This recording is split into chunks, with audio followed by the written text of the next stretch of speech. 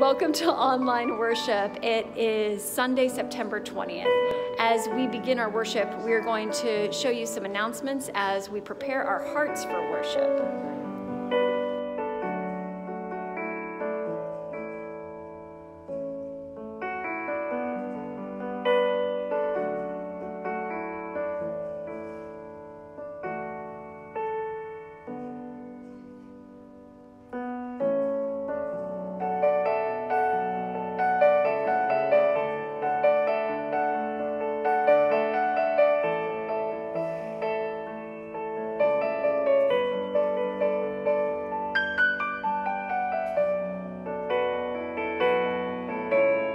It is so nice on this fall-feeling morning to gather together. And as we gather, we're going to start with a song. And the song that we are going to begin with this morning is When We All Get to Heaven.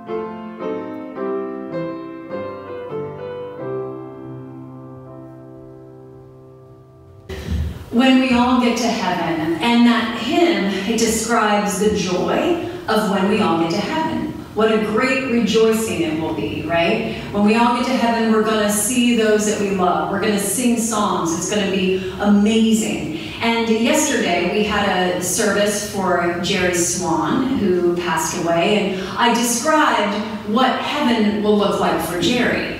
Lots of grass to cut, lawns to mow, because that's what he loved. Lots of golf, right? You think of all of the things that you loved on earth, and the joy of what we experienced on earth is a promise of what our life eternal is going to be. But when we all get to heaven, what if there are surprises for us? People that we wouldn't have expected to be there, that God's redeeming grace and love and forgiveness welcomed into heaven. When we all get to heaven, it'll be a day of both rejoicing and surprise. Your scripture today is from Matthew 20, and I provided for you on a copy here. But if you bring your Bible, you would turn to Matthew 20. And what it is it's a scripture where Jesus describes what the kingdom of heaven will be like. For the kingdom of heaven is like a landowner who went out in the early morning to hire laborers for his vineyard. After agreeing with the laborers for the usual daily wage, he sent them into his vineyard. When he went out about 9 o'clock, he saw others standing in the marketplace idle, and he said to them, "You also go into the vineyard, and I'll pay you whatever's right." So they went. When he went out again about noon and about 3 o'clock to the market, he did the same. And at about 5 o'clock, he went out and found others standing around, and he said to them, "Why are you standing here idle all day?" They said, "Because no one has hired us." He said to them, "You also go into the vineyard." When evening came, the owner of the vineyard said to his manager, "Call the laborers and give them their pay, beginning with the last and then going to the first."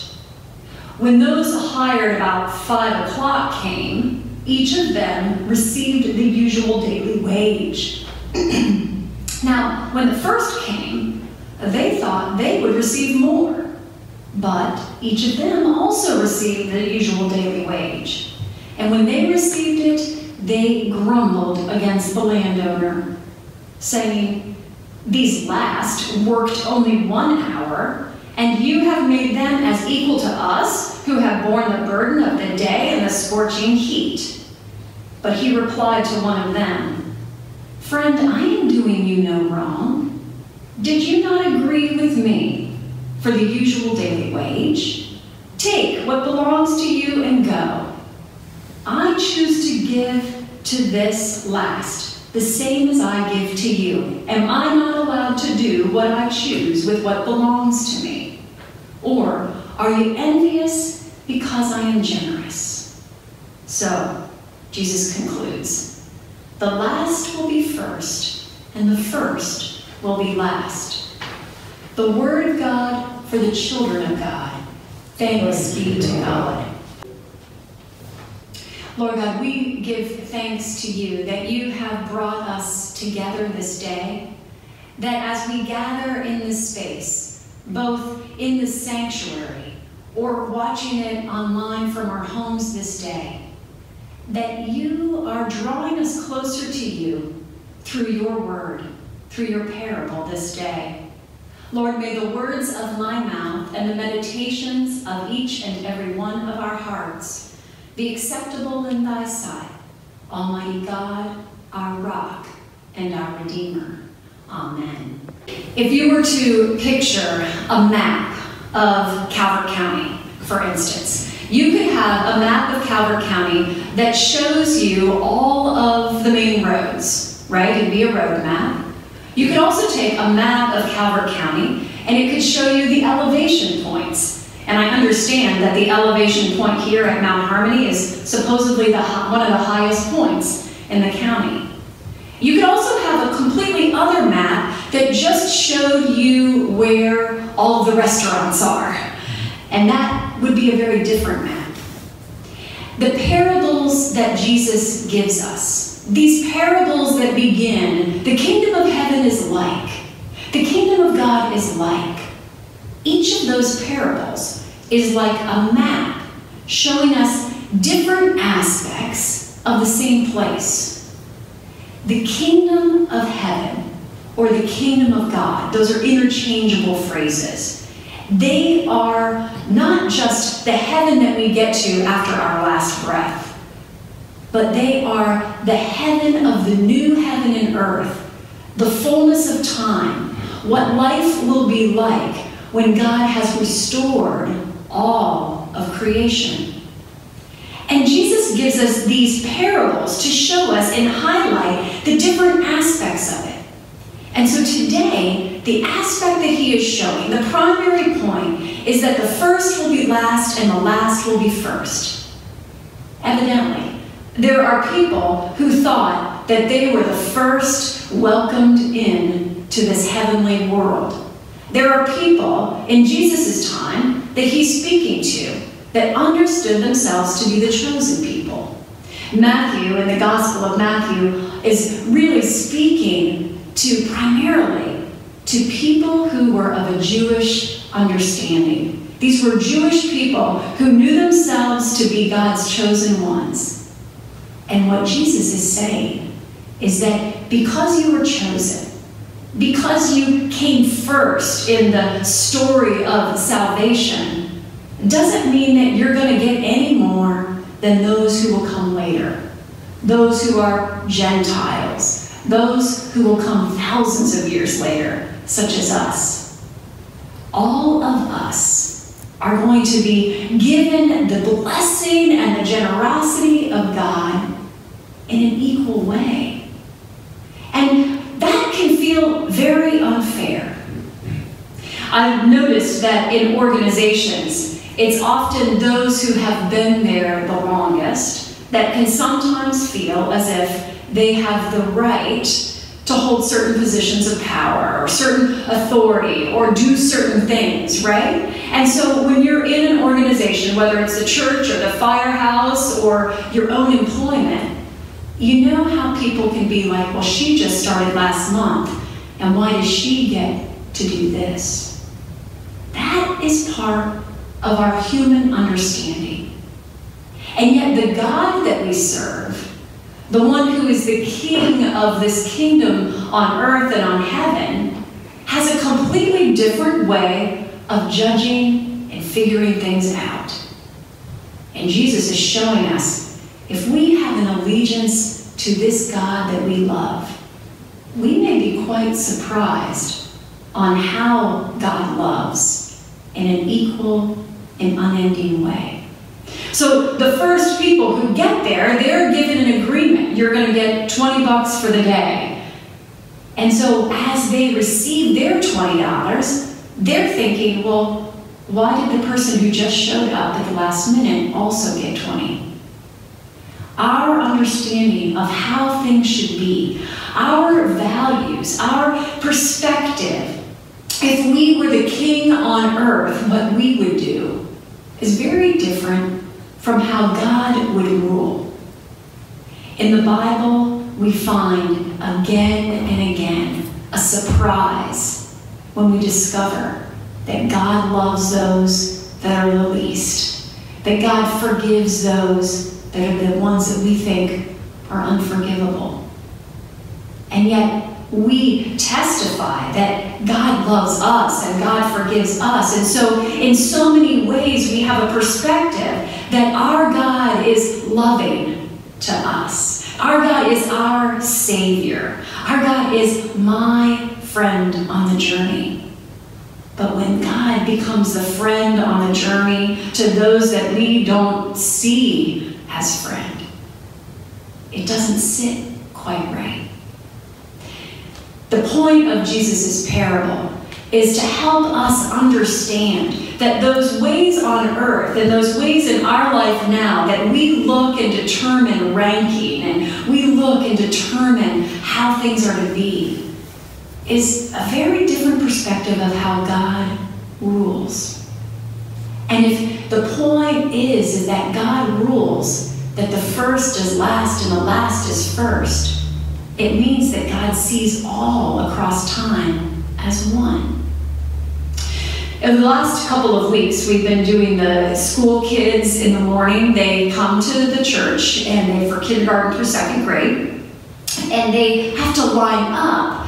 At the end of their morning time playing, they all know now that they have to line up. And they know where the start of that line is going to be and where the end of that line is going to be. And the teachers have gotten into a habit of they go in line of where their backpack is placed. So the child who shows up first will get to put his backpack at the front of the line. And then the next child is going to put it right in the next spot because I say, line your backpacks up. Well, now they've gotten to figure out that if I come late, I just need to move the backpack from the front so that when 10 minutes, when they call it, I'll get to be first. The point of being the first is last and the last is first sometimes gets translated as put others first or don't fight to get to the front of the line. Perhaps what we have to do next is switch around the end of the line as the first and surprise them so that they can understand that the point of getting in line is not that you're the best and the first. The point is we are all together. The Word of God for the children of God. Thanks be to God.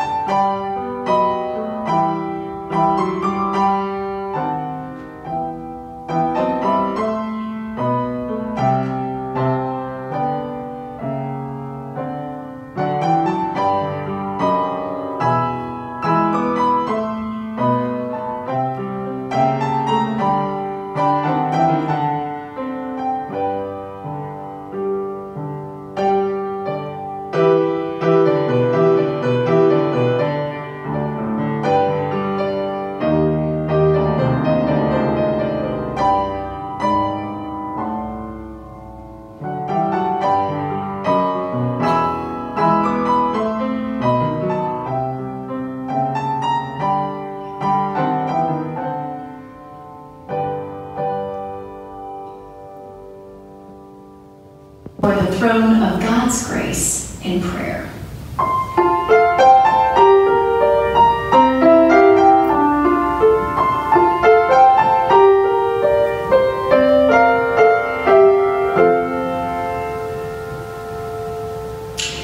Lord God, we are the sheep of your flock. We are your people. And as we hear this parable this day, may our hearts draw allegiance to you, even in the times when we don't understand how your love can be so far and so wide. Help us to love you and love one another, that we might be for the world your expression of grace and love. Lord, we pray this day for the places where our hearts ache, for unrest in our country and for sickness in our families and loss in our communities. We pray this day for those that are mourning the loss of loved ones, for those that are thinking this morning about their loved ones that are in hospice or hospitalized or in recovery at home. Lord, we give thanks for the celebrations of new life that we find all around us, for the joy of birthdays, anniversaries, for new starts, and for new births. Lord, may we grow in our faith and be widened in our awareness that you call us to a life and a new creation, and that you give us so loving and generously. May we walk in faith the days on our days ahead, that we can, without fear, commit ourselves to you and to one another. Lord, we pray in the name of your Son, who described for us the inner work that we must do to relinquish our own will to yours, the beauty of heaven being restored on earth. As we pray together the prayer that he taught us, saying, Our Father, who art in heaven, hallowed be thy name. Thy kingdom come, thy will be done, on earth as it is in heaven. Give us this day our daily bread, and forgive us our trespasses, as we forgive those who trespass against us. And lead us not into temptation, but deliver us from evil. For thine is the kingdom, and the power, and the glory forever. Amen. Amen. Our offering is going to be taken as you, it's not going to be collected necessarily. It's an offering that you're going to give as you came in or as you exit. This month is also Red Bird Month. And Red Bird Mission is a mission in Appalachia. And you might remember that usually we have red birds all over the church. So this month, if you would like to give to Red Bird Mission, that could be an extra mile giving for you. Let us give thanks for the gift of being able to give as we stand together and join in our song of gratitude.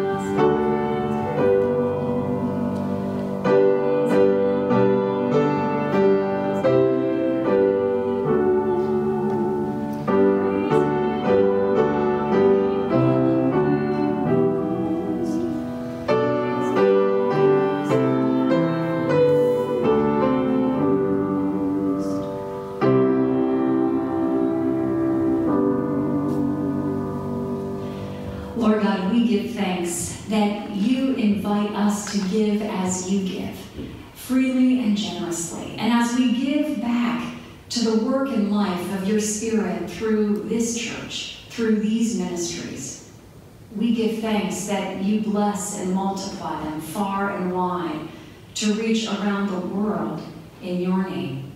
For this we give thanks. Amen. Amen. Pray about everything, worry about nothing. walk in faith and find a friend for the journey, for we are blessed to be a blessing. And let us go now in the name of God the Father, the Son, and the Holy Spirit. Amen.